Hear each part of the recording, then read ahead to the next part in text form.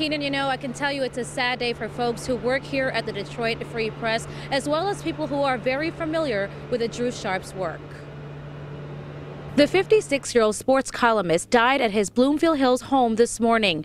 He joined the Detroit Free Press back in 1983, covering everything from high school, college, and pro beats. At one point, he was the beat writer for Michigan State and the Detroit Pistons. In 1999, he was promoted to a full-time columnist.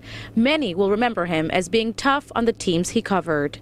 Well, Drew was, I think, one of the premier voices of the Detroit Free Press. He was bold in his opinions. His voice on paper was very loud. He was a real presence in the Detroit sports landscape. And since learning of his death, many have been taking to Twitter all morning long, including all 4 major teams here in Detroit. Now, he does leave behind a wife and a dog, Seamus. Of course, we'll have much more on his life and legacy on later editions of Action News. For now, we're live in downtown Detroit. Jennifer Bisram, 7 Action News.